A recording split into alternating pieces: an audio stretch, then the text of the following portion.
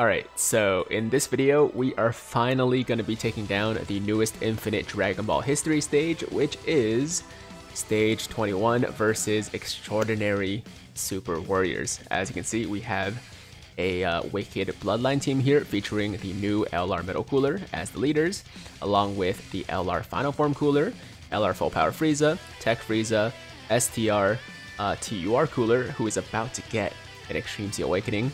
I can't wait. And also the newly Extreme Z Awakened AGL Metal Cooler. The items are a Whis as well as a Princess Snake. And yeah, without further ado, let's jump right in here and get this run started. Now, I'm just coming off finishing the two new stages of that Fighting Spirit of the Saiyans and Pride of the Wicked Bloodline event, I think it was. And that one definitely took me by surprise, for sure. I mean, I went in there super confident. I was like, yo, this video is gonna be, you know, 10-15 minutes at most. I'm gonna breeze through both these stages and it's gonna be super chill, right? No, that was not quite the case. That was not quite the case, guys. If you haven't done the Metal Cooler Army stage and also the Super Saiyan Goku and Vegeta stages, be prepared. Be prepared, because they are not as easy as you would expect. You know, they're not like super hard. They're not nearly as hard as like some of the later Red Zone stages, especially the new Cell Max event. You know, nothing like that. But just based on my expectation, you know, coming off the first two stages, which were really chill, I thought stage 3 and 4 would be kind of the same thing, and it was not the same thing.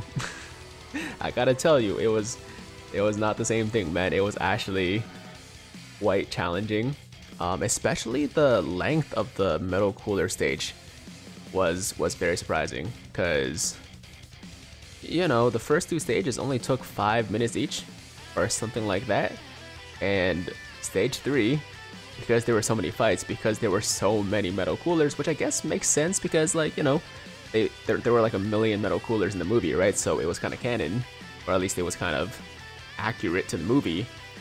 But it took me like 20+ minutes to beat that stage. And then the Goku and Vegeta stage was much shorter, but those guys hit hard as balls, man. So yeah, I'm sure a lot of you guys have already done those stages, or at least attempted them.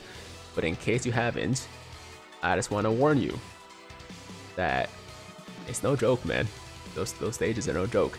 So with that said, I'm really expecting this one to be a lot more chill.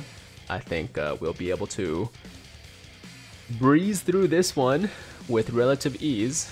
But once again, you know, the game has surprised me in recent memory, so maybe it will get challenging, but so far it's about what I've been expecting from Infinite Dragon Ball History stages, which is, you know, not too bad, not too bad. Okay, so we're against the base Goku here. That Goku looks familiar. What's it from? Like this base Goku art, it looks very familiar. Is it from the... Oh, it's the free-to-play. It's the new free-to-play Goku and Gohan, right? So, yeah, that's why. Alright. So on this rotation, I think I'm gonna keep the AGL Metal Cooler and the Full Power Frieza together. We'll probably run this as one rotation, and then the other rotation obviously will be the two new LR coolers. And I do love the fact that the Part 1 coolers, or sorry, the Part 1 and 2 coolers, and also the Part 1 and 2, you know, Super Saiyan Goku / Super Saiyan Goku and Vegeta, you know, link really well with each other. So they make amazing rotations. So if you were lucky enough to pull all 4 LRs, then you can run them together on like rotations, right? And it's very good. They're very good rotations. Of course, if you guys didn't pull them, then that's my bad. I'm not trying to flex or anything. I'm just saying, like, I'm having a lot of fun with these Worldwide Celebration LRs. The newer ones, like the Part 2 LRs, I don't think are as good, honestly, as the Part 1 LRs.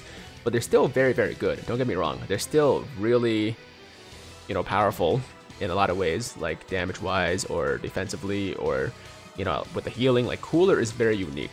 Metal Cooler is very unique in the sense that his healing is nothing like, I don't think any unit we've seen in the game before. You know, like there are good healers out there, but I think with the combination of like how much damage he can do and also getting some good defense and having the revival skill, like no other unit has all that and also the healing, you know what I mean? So it's a really cool unit. You know, I wouldn't call him the best unit in the game, but I hope they continue going in this direction where they start, you know, continue releasing these like more unique, you know, Dokkan Fest units or summonable LRs that are, you know, also serving the role of like one of those support units or utility units, you know what I mean? So either way, it's really cool. I like the cooler a lot. His damage definitely is good enough for what he does.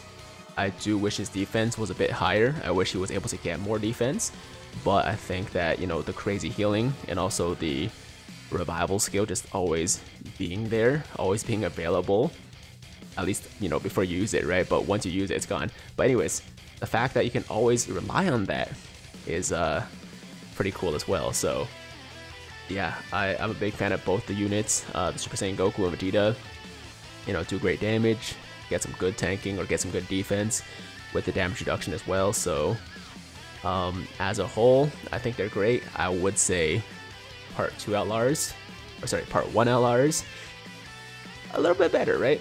A little bit better, but they're all good overall. They're all very, very good. I'm not gonna pop the active skill for the metal cooler yet. I'm gonna save that for a bit later in the run, although I'm not really sure how many more fights we have. So I don't know, we'll use it at some point. We'll definitely use it at some point, but I might end up wasting it just in case, like, I don't know, I'm on the last fight, but I'm pretty sure there's at least 2 more fights after this. I'm pretty sure there are. Let's see. So we have Piccolo. Is Piccolo the last boss? Yeah, I think Piccolo might be the final boss. Okay, well if it is, then that's fine. We should be quite tanky enough with the 2 AGL coolers. Sorry, the Frieza and the cooler. And then Final Form cooler doesn't have the Extreme Z Awakening yet. So I would be concerned about his defense, but there's no attacks there, so we're fine as well for him. As I said in my jump leak video earlier today, I hope they make him a good slot 1 unit because he pairs so well with the LR Final Form cooler. And if he became a good slot 1 unit, then... Oh no, there's more. Okay, this is the last phase. Okay, so yeah, if he became a good slot 1 unit, then he would be the perfect partner for the LR Final Form cooler, right? Because right now he's a good partner, but he's not perfect because both of these units, both the LR Final Form cooler and the TUR cooler, are not good in slot 1. So if we were able to feel safe about having the TUR cooler in slot 1 with like some damage reduction or a little bit of stacking on a super attack for defense, then that would be really ideal, you know? So yeah, that's my hope. We'll see how it goes. We'll see what his details look like. And this is gonna do it, guys. I mean, this was what I was expecting from the metal coolers and the Super Saiyan Goku and Vegeta. Instead, we got we got a lot more than I was expecting. But this in this stage, it was, you know, exactly what I thought it was, which is very, very chill. Yeah, I know. This is about what I thought this stage would be. And it was, what, less than 10 minutes? Unless there's more. There might be one more. Let me see. Oh, that's it. Okay, so we cleared it in less than 10 minutes. And that's it, guys. That is the last event I needed to do for part 2. We're getting more stuff, obviously, for part 3. Like the Extreme Z Awakening for the STR cooler, the Extreme Z Awakenings for all 5 of the type-specific coolers, and there might be some other stuff that I'm forgetting, but for now, I'm good to go. I finally finished everything. It took me a while, but we got it done.